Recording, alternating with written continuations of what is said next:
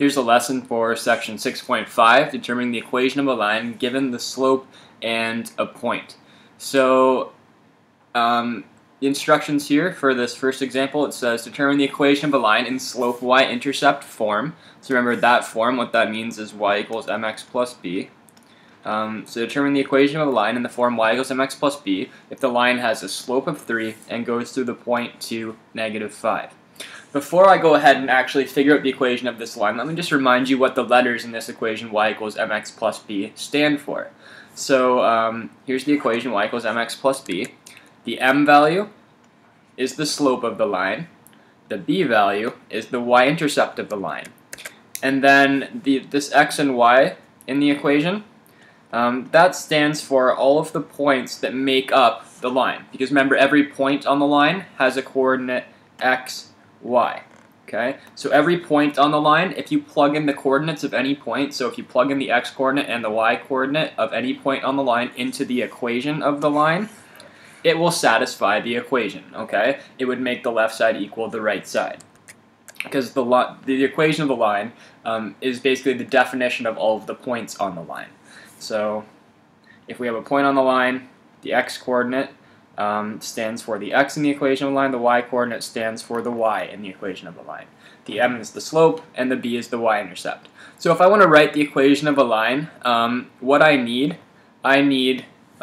two things in order to write the equation. I need the slope and the y-intercept. Okay? In this question here, it gives me the slope. It tells me it's a slope of 3, but it doesn't give me the y-intercept. Instead, it tells me another point on the line. So whenever we do a question like this, we just want to start out by stating what do we know. So we know the slope.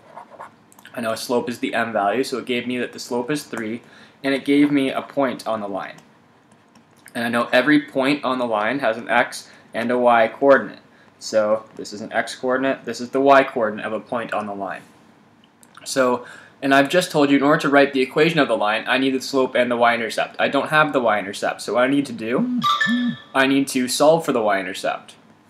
To do this, we can use the equation y equals mx plus b and substitute in the values for m, x, and y, and then solve for the b value. And then we'll use the point on the line for the x and y values and the slope for the m value. Okay? So the equation of a line is y equals mx plus b. So I'm going to plug in the slope for m and the point for x and y. So the y-coordinate of the point was -5. My slope was 3, the x-coordinate of the point was 2, and I don't know my b value. I'm going to have to solve that. So 3 times 2 is 6. Now to solve for b I must isolate it, so I'm going to move that 6 to the other side. It becomes a -6. Therefore -11 equals b. So my b value, my y-intercept, is -11. So when I want to write the equation of my line, all I need to do is plug in my m and b values. You don't plug in x and y. Okay? So my final equation, my slope was 3, and my y-intercept was -11. So the equation of my line is y equals 3x minus 11. You don't plug in for x and y because this equation, once again, defines all of the points that make up this individual line. Okay? So you only plug in for m and b, you don't plug in for x and y in your final equation. Okay, so now let's do an example. Find the equation of a line with a slope of 1/2 passing through this point. Okay? We're not actually going to graph the line right now. We've done lots of practice with graphing lines already. So if it has a slope of 1/2, so I'm going to state what I know for step number 1. The slope is 1/2, so that's my m value, and it gives me a point on the line. The point on the line was 1, 5. I know every point has an x and a y coordinate. So I want to try and write the equation in the form y equals mx plus b. In order to do that, I know I need the slope and the y-intercept. But it doesn't give me the y-intercept. So what I'm going to have to do, I'm going to have to plug in my point for the x and y. I'll just rewrite that. I'm going to have to plug in my point for x and y, my slope for m, and then solve for the b value. So let's do that. The y-coordinate of my point was 5. The slope was 1/2. And the x-coordinate of the point was 1. plus b, I don't know b, I'll have to solve for that. So 5 equals 1 over 2 times 1 is just 1 over 2. Now what I have to do is isolate the b value, move the 1 over 2 to the other side, so 5 minus 1 over 2 equals b. Now, in order to subtract a fraction, I need a common denominator. Right now, this 5 has a denominator of 1, because every whole number has a denominator of 1. I want it to have a denominator of 2. So I'm going to have to multiply the top and the bottom by 2. So that gives me 10 over 2. And you can clearly see 10 over 2 is equivalent to 5. That's why I'm allowed to just change it like that. 10, when you're subtracting fractions, just subtract the numerator. So 10 minus 1 is 9. Leave the denominator the same, so leave it as a 2. So my b value is 9 over 2. So I now have the y-intercept of my line. I have the slope of the line. I can write the equation of the line that defines all of the points on the line that make up the line. Okay, so the equation of my line in y equals mx plus b form is y equals 1 over 2x plus 9 over 2. And remember, you only plug in for m and b in your final equation, not x and y. Example 2, find the equation of a line with a slope of 3 and passes through the point 0, 2. Then graph the line. Okay, so what does it give me? It gives me the slope of a line. So the m value, it gives me the m value is 3, and it gives me a point on the line. The point is 0, 2. And I know every point on the line has an x and y coordinate. If I want to write the equation of the line, I need the slope and the y-intercept. It doesn't give me the y-intercept. We'll talk about that in a second. It actually does, but to keep it going the same here, let's just pretend that we don't realize that the point it gave us is actually the y-intercept. So it just gave us a slope and a point. So as of right now, we don't realize, we don't think we have the y-intercept value. Okay, so it gave us the slope. It gave us a point on the line. We know a point has an x and a y. We're going to have to solve for the y-intercept. So the y-coordinate of the point was 2. The slope of the line is 3. The x-coordinate of the point is 0. And plus b, I don't know the b value. I'm going to have to solve for it. 3 times 0 is 0, so that's gone. I'm just left with 0 plus b on the right. 0 plus b is just b. So my y-intercept is in fact 2. Okay? And in fact, I didn't even have to solve this equation to figure that out. The point it gave me is actually, it gave me the coordinates of the y-intercept.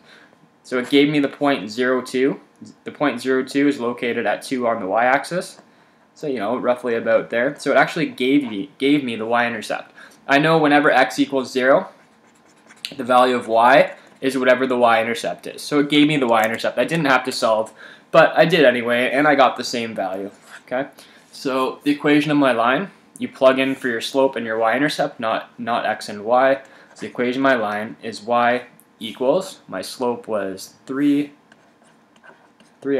plus 2. And that's the final equation of the line. Okay.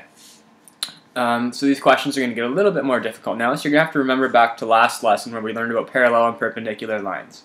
So for this example, determine the equation of a line that is parallel to the line y equals negative 2x minus 7 and passes through the point 1, negative 3. So I want to find the equation of a line that's parallel to this line right here, y equals negative 2x minus 7.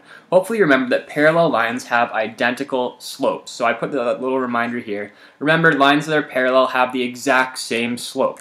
They don't have the same y-intercept. I mean, they could if they were collinear, but parallel lines don't always have the same y-intercept. So, in fact, we're not interested in what the y-intercept of this line it gave us that's parallel to it is. So we're not interested in this negative 7 at all, okay? All we know is that the equation of the line we're trying to find, we know it's going to be parallel to this line, so we know it's going to have the exact same slope, because parallel lines have the same slope. So the equation, the slope of the line that we're trying to find is going to be the same as the slope of this line, because they're parallel, so the slope is going to be negative 2.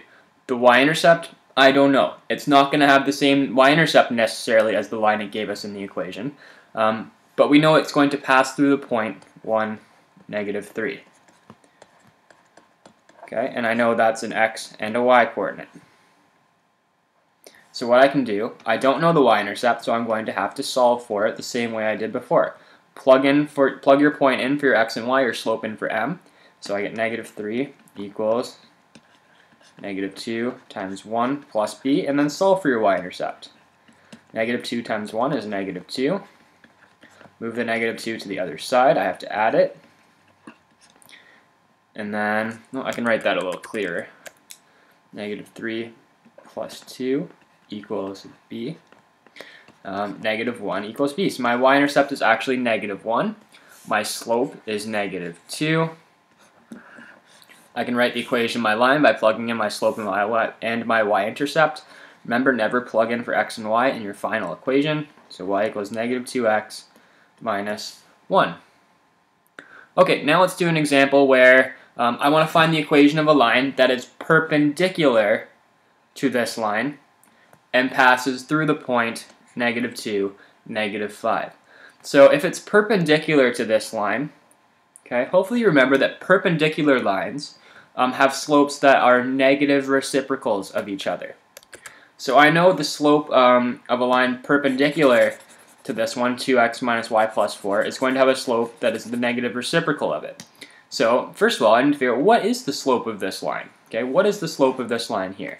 In order to find out the slope of that line, whoops, I didn't mean to redraw that. In order to find out the slope of this line, I need to first put it into the form y equals mx plus b. Because currently it's in standard form, and I can't tell what the slope of this line is just by looking at it. I have to rearrange it into the form y equals mx plus b so that I can clearly tell what the m value is, what the slope is. Once I've found the slope, I can then take the negative reciprocal of that to find the slope of a line perpendicular to it. Because that's what I want. I want the equation of a line that is perpendicular to that one. So let's start off by rearranging the equation 2x minus y plus 4 equals 0. Let's start off by rearranging that into the form y equals mx plus b. So I want y by itself on the left, the term with the x, and the constant term on the right. So start by isolating the term with the y. So isolate the negative y. Negative y equals, move the 2x over, it becomes a negative 2x. Move the positive 4 over, it becomes a negative 4. So now I have negative y equals negative 2x minus 4. Okay, I'm not done yet. The equation of a line isn't negative y equals mx plus b. It's positive y equals mx plus b. So I need to isolate positive y. So I need to move this negative 1 to the other side. Right now I'm multiplying y by negative 1, so the opposite of multiplying by negative 1 is dividing by negative 1. So divide each of the terms on the other side by negative 1. And then simplify. I have y equals negative 2 divided by negative 1 is positive 2. Negative 4 divided by negative 1 is positive 4. So essentially the signs of each of the terms has just changed. That's what happens when you divide both sides by negative 1. So here's the equation of this line. So here's the equation of this line, but rearranged into the form y equals mx plus b. So the slope of that line is in fact 2. So the slope of the given line was 2. But I want the equation of a line perpendicular to that. So I have to find the negative reciprocal. So if the slope of the given line was 2, I'm going to write that as 2 over 1, because I know all whole numbers have a denominator of 1. I know the slope of a line perpendicular to that. So here's the sign for perpendicular. Two perpendicular lines. The slope perpendicular to that is going to be the negative reciprocal of that. And what that means is I must flip the slope. So I need to put the numerator in the denominator and the denominator in the numerator. So it's instead of 2 over 1, it's going to say 1 over 2. And I also need to change the sign. Okay? So this is the negative reciprocal of this. You just have to flip it and change the sign. Since 2 over 1 had an overall positive value, the perpendicular slope is going to have an overall negative value. Okay? So the slope of a line perpendicular to the given line, which was 2x minus y plus 4 equals 0, is negative 1 over 2. It also gave me a point on the perpendicular line, which was negative 2 over 5. So it gave me the point, negative 2, 5. Is that what it was, negative 2, 5? Yeah. And I know a point has an x and a y coordinate. So I now have the slope of the perpendicular line, so I have my m value, and I have a point on the line, which is my x and my y coordinate. So I can now solve for the y-intercept, because I need the y-intercept in order to write the equation of the line. So I'm going to plug in, so I'm getting the equation of the perpendicular line. So I'm going to use my perpendicular slope, which was negative 1 over 2. The y-coordinate of the point was 5, the x-coordinate was negative 2. And I don't know my b value. I'm going to solve for that. So 5 equals negative 1 over 2 times negative 2. Think of negative 2 as negative 2 over 1. That'll probably help. So let me rewrite that as that. That way it makes the multiplication easier. So think of this as negative 2 over 1. When multiplying fractions, just multiply the numerators and multiply the denominators. So negative 1 times negative 2 is 2. 2 times 1 is 2. 2 over 2 is just equal to 1. Move the 1 to the other side. 5 minus 1 equals b. Therefore, 4 equals b. I now have my y-intercept. So if I want to write the equation of the line, remember to plug in your m and b values. Remember, we're writing the equation of the perpendicular line, so we're going to use the perpendicular slope, which was negative 1 over 2. And I just solved that the y-intercept is 4. There's the equation of the line. So I put a little reminder here. Make sure you use the slope of the perpendicular line, because that's what the question asks us to find. It asks us to find the equation of a line that is perpendicular to this one. Okay, and so we used the point, we used the perpendicular slope, we solved for the y-intercept, and then we wrote the equation of the line. So just a little conclusion. To write the equation of a line, you need to know two things. You need to know the slope and the y-intercept. So you need to know the m and the b value. Slope is m, y-intercept is b. If you want to write the equation in the form y equals mx plus b, those are the two things you need. If it doesn't give you the y-intercept, you can use the slope of a line and a point on the line to calculate the y-intercept. And to find the slope of a perpendicular line, you're going to first need to find the slope of a perpendicular line, you need to find the negative reciprocal. Okay? Negative reciprocal. Find the slope of a perpendicular line, you need to find the negative reciprocal of the slope. Okay? And what that means, it means flip it and change the sign. Okay? So that's it. Make sure what you do now is you go to jensenmath.ca, download the worksheet, try out all the questions, and let me know if you have any questions yourself.